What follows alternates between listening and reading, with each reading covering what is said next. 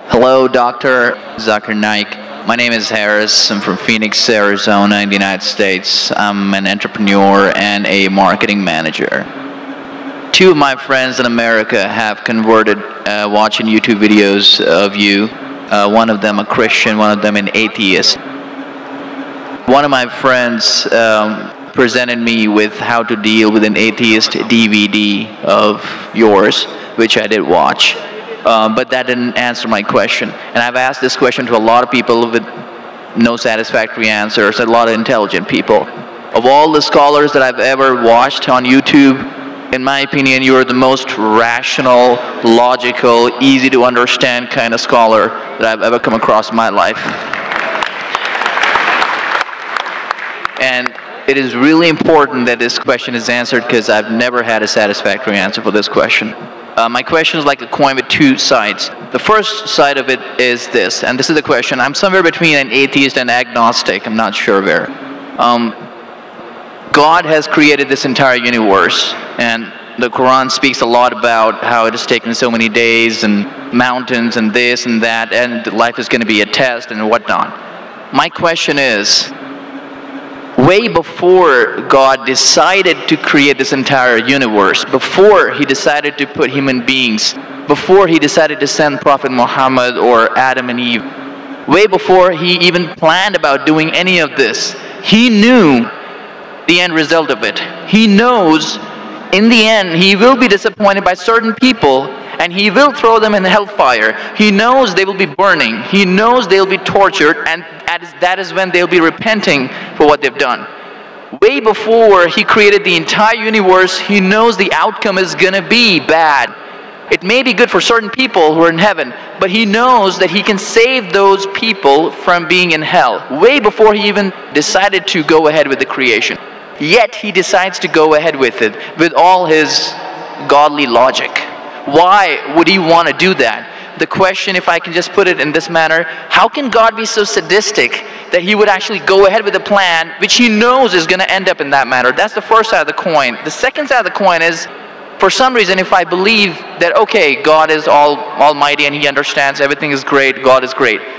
Why is God insisting in the Quran that look at the mountains, look at the protons, the electrons, this and that, everything is so synchronized, how amazing I am? Why is He forcing us to find His creation amazing when it is a piece of cake for God? I mean, He just had to say kun and it was done. Then why is it a big deal if God has made this entire universe which is so amazing? Because for God it's nothing. So I should not be really amazed at His creation. He can do much more than this. So I do not understand why He wants us to respect what He's done or find it amazing what He has done. The brother asked a very good question and a very intellectual question. It's a very good question. And he has seen some of my tapes on YouTube, even of atheism. And this question that is troubling him, he hasn't got the answer to. The brother asked the question that Almighty God knows everything before He created the heaven and the earth, before He created human being. Even if one person goes to He could avoid that. Hell, He could have avoided that. I mean, He could avoid being disappointed. Of course. I'll reply. The brother said, even if one person goes to hell, it is as though God would be disappointed.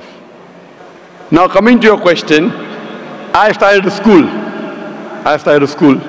And you may have heard Islamic International School.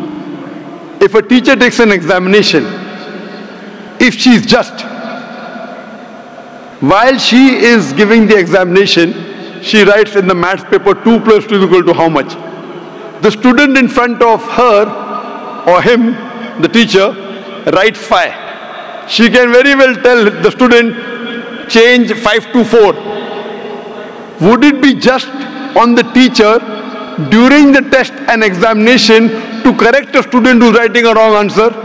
Right, but if she has an option that the student doesn't need to do any of that and still No, I'm asking you a simple question.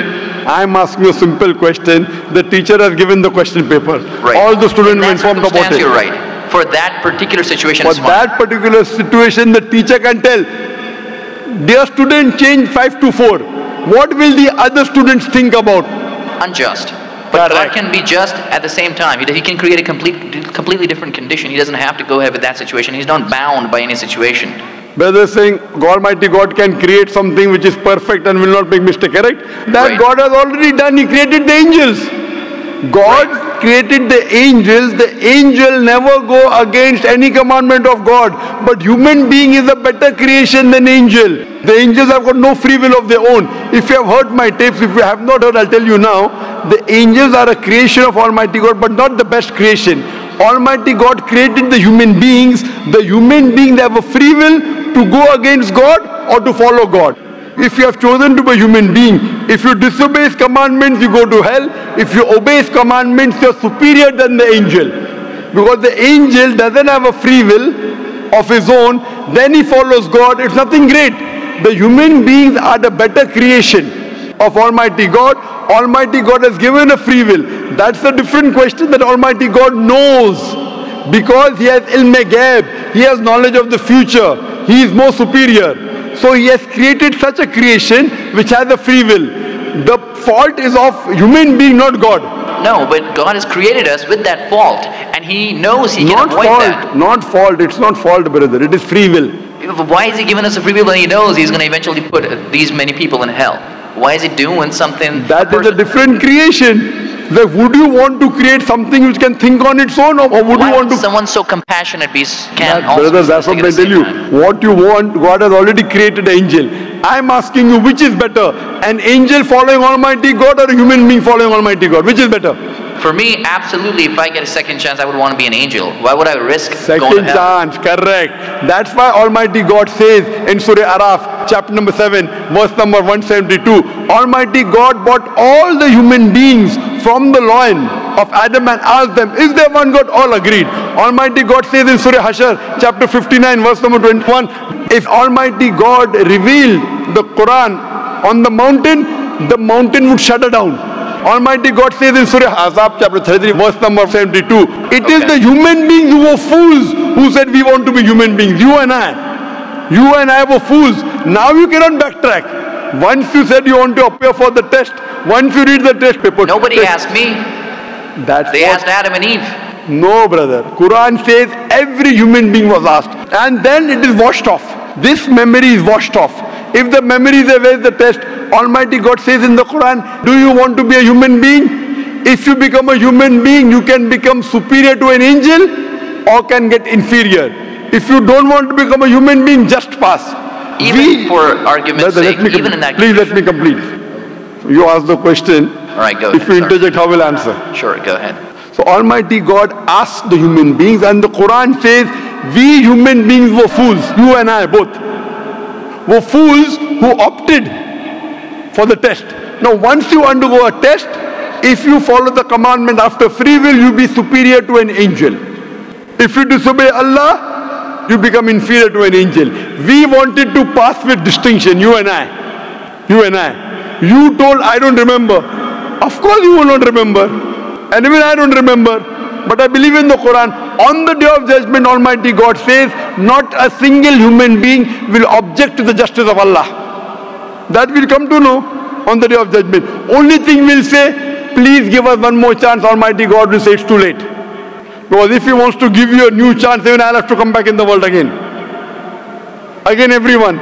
So those who failed, He can't get only the failures.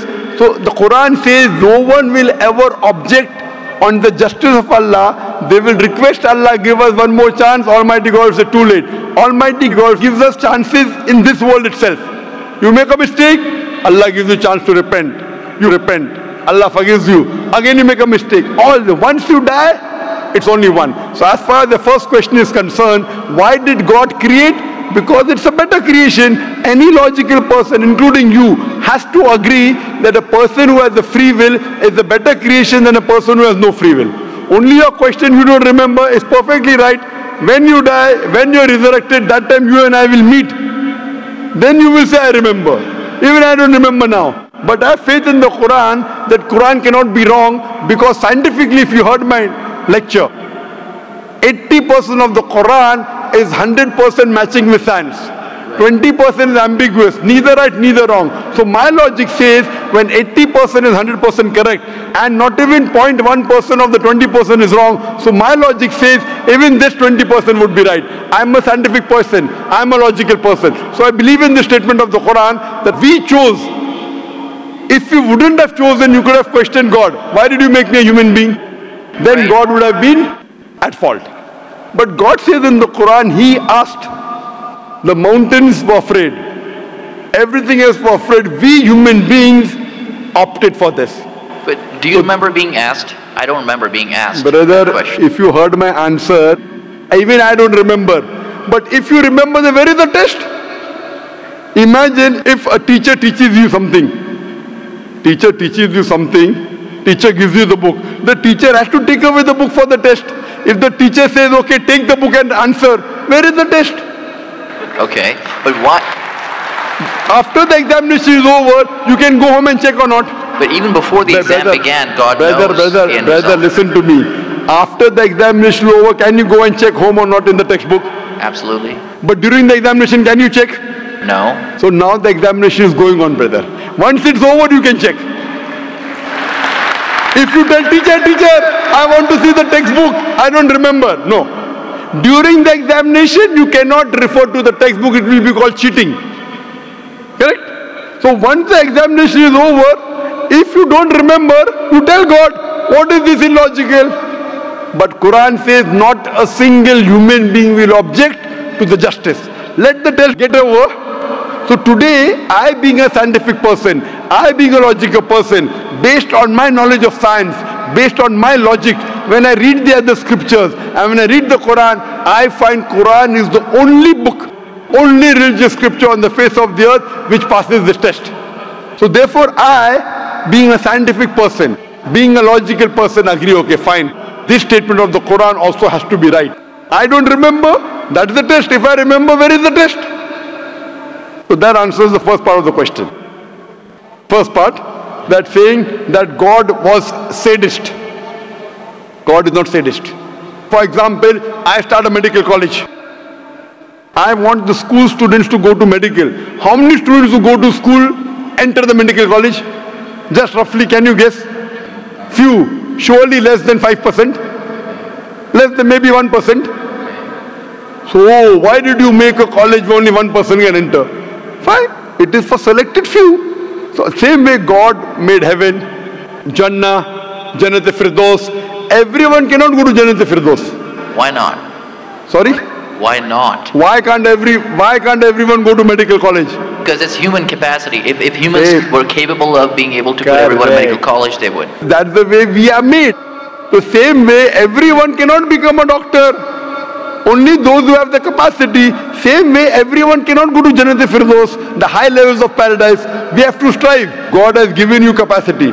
If you don't follow His guidance, you cannot. If you follow His guidance, to go to Jannah is very easy. If you are intelligent, it's very easy. If you are intelligent and if you are truthful to yourself. But if you are not truthful to yourself, even a non-intelligent man can go to Jannah. Only thing, you should be truthful. God has given you different options how to follow Him. Some people think they are smart. I tell them they're extra smart. If they were smart, they would see it is crystal clear in black and white that this is the word of God. You have to follow it. That's the reason Francis Bacon said, little knowledge of science makes you an atheist. In-depth knowledge of science makes you a believer in God. So I wouldn't say God is sadist.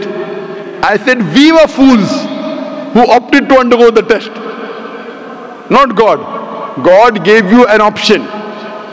What do you want to be? We chose. So we are responsible, not God. God is not a sadist. We are fools. That's what the Quran says. On the day of judgment you will come to know, inshallah, you and I both. Inshallah, if I go to Jannah, inshallah, I'll pray to God, I'll thank God. You know, I was a good person, I choose to be a human being. If you pass that. If you fail, then we will crush our own self. Hope that answers the question. The second part? Sorry, what was the second part? That even if I believe how almighty He is, how knowledgeable He is, why is He so bent on convincing us, look at the mountains, look at the electrons, look at the protons? Right. The second part of the question was that why does Almighty God give references of the mountain that He's created this? For Him it is peanuts. So why is He talking? You know why is He saying? He's saying these peanut things, mountain, they would shudder. You human being who are superior, why don't you understand? Quran says in Surah Hashr chapter 59 verse number 21, had the Quran been revealed on the mountain would have fallen down to utter ruin. But to us human beings it makes no difference. He's giving these examples to show that these things which are so powerful, the mountains etc. which He has created, would have submitted their will. Why don't you human beings do? He's trying to give an example that we are fools. He's not trying to praise Himself. And whenever He asks us to praise Him, or when He says, for example, we say Allahu Akbar, God is the greatest. Do you think it will change Allah? No. Whether you say 1,000 times Allahu Akbar or 1,000,000 times, He cannot become greater. He is already the greatest. The reason we say these things is because it is our human mentality, our human nature, that we follow the people who are famous, we follow the people who we praise. For example, your mother has a heart attack. There is an unknown person on the street who gives you the treatment. And you heard that the best heart specialist in the world is Dr. X. Now will you follow Dr. X's advice or the person on the street who you don't know? Dr. X. Why? Because Dr. X is famous. People know him. He is the best in the world. So the reason in our salah, in our life, we say Allahu Akbar, Allah is the greatest, Allah is the most wise, Allah is the most intelligent. Why? If we say that, it does not benefit Allah. It benefits us. That if we praise Him, we follow Him. If we follow, we go to Jannah. To Allah, it makes no difference. Therefore Allah says, will you not then believe? Will you not then understand? That means the Quran is revealed to the people for understanding. So He's giving this example not to make Himself great. He's already the greatest. Whether you say 1,000,000 times Allah is the greatest, it will not make a difference to Allah. He's telling it to you. Allah says in the Quran, Allah does not require you, you require Him. So when we praise Him, it is human psychology that the person you praise, person you talk great about, you tend to follow his advice. By following his advice, it will benefit you, it will not benefit him. He is already the greatest. He is already the merciful. So these are rules and regulations laid down. He is our creator. He knows our mindset. You are a student of science, correct? I am also a student of science. The moment I come to know, Allah mentioned these scientific facts which we came to know today, 50 years back, it increases my faith in Allah. Allah says in Surah Fusilat chapter 41 verse 53, Sanurihim ayatina fil afaqi wa fi anfusihim hatta yatabayyana annahu al-haq. Soon we shall show them our signs in the furthest regions of the horizons and into their soul until it is clear to them that this is the truth. So Allah is giving these examples so that it benefits us. For Him, it makes no difference. It is benefiting us, so He is giving us a chance to follow Him so that we can go to heaven. Hope that answers the question, brother. I recognize His power and I understand He's amazing and all that He's done. But am I expected to be amazed at His achievements at creating this universe? Because for Him, it's like a 1-second job. Correct. Right? So for Him, which is 1-second job, when He tells you not to have alcohol, if you have alcohol, sure. But am I expected to be amazed at His creation? No, see, the thing is that He is not there to prove Himself better. If you believe that for Him it is peanuts, so will a person lie? No. So if He says don't have alcohol, you will not question Him. No. Don't have pork, you will not question Him. Yeah, but I'm not amazed at His creation because for Him it's nothing. Compared to us, it's amazing. For Him, it's nothing. Right. But compared to us, a person who can create the universe, when he tells me not to have alcohol, I immediately follow. Sure, I don't mind following Him, but do I have to be amazed at His creation, as is said in the Quran? See, as you asked me the question, should I be amazed at the creation? Right. I would say, if I believe human being is a better creation, then yes, I'm amazed, and then I say, Alhamdulillah, He has made me better than that. So if I'm amazed, He made the mountains, He made the stars, He made the sun, but He made Zakir Naik also. He made a human being. and we are the best of creation. So he gives these examples so that we realize what benefit he has given to us, all the favors he has given to us. Talking about the science, talking about the protons, talking about the mountains. Finally he says human beings are the best creation. So in comparison, we have to agree that our Creator has created this human body, the molecules, the DNA, the complex thing, which can never come by chance. So in this way, we are amazed at the creation of the human being. And then we submit to him. If you are not amazed, only by being amazed, we submit that he is our Creator, he is worth worshipping. No one else can do that. This is so that we worship him and we pass the test and we go to paradise. Hope that answers the question. If Bill Gates gives me $100, should I be amazed that he has given me that money? I believe that the question has been answered, and unfortunately we are very constricted for time. You are welcome to come back tomorrow, inshallah. As with all of the brothers and sisters, we have come to the end of tonight's session, so please a very big thank you. This last. It said, if Bill Gates gives you $100, should I be amazed? Will you get amazed? Brother, the question is, why should Bill Gates give you $100?